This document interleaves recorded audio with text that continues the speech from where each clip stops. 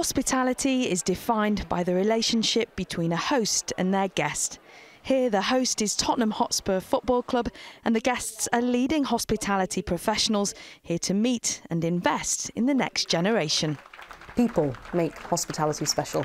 All the 3 million people that work in it, with all their passion and all their commitment and their desire to make other people happy. An industry that is making people happy, serving people, is just a wonderful driving force in the United Kingdom. Also here to greet the guests and learning a thing or two about hospitality himself is Tottenham legend Ledley King.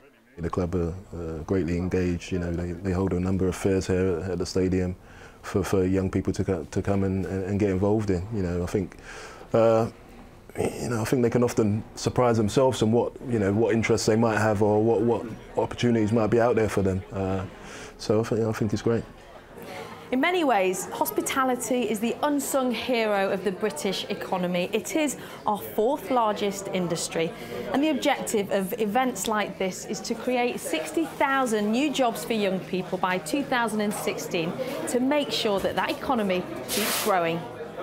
Hospitality has changed from a stopgap job market to one with highly paid, highly skilled career paths. And it's important to make sure that young people know they don't necessarily need previous training or qualifications to succeed in hospitality. So you don't need money when you got your mouth. Gina learned how to become a florist when she was in prison. When she came out, she was helped to set up a florist cafe in Tottenham. So what does hospitality mean to her?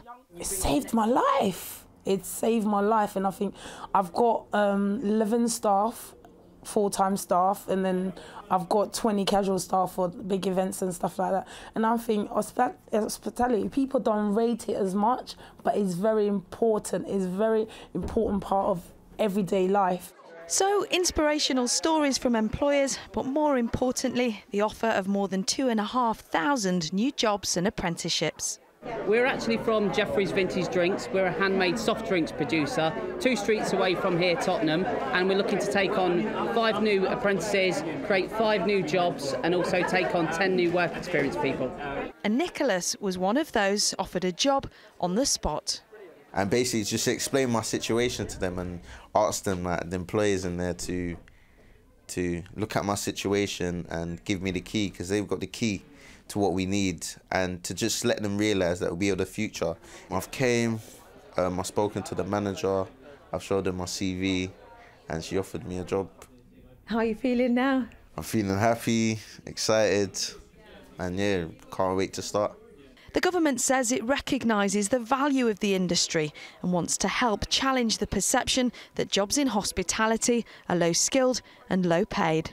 I think there is an issue at times about people thinking of the hospitality industry as something you go to while you're going to go on to something else. And what we've seen today, talking to young people, that's not the case. Many of them have come through on apprenticeships, proper skills training. You know, if you're trained to be a chef, that's an incredible skill. You can move around, take that training with you elsewhere.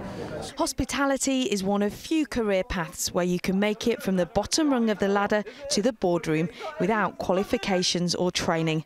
And in this room, there just might be a FTSE 100 managing director of tomorrow.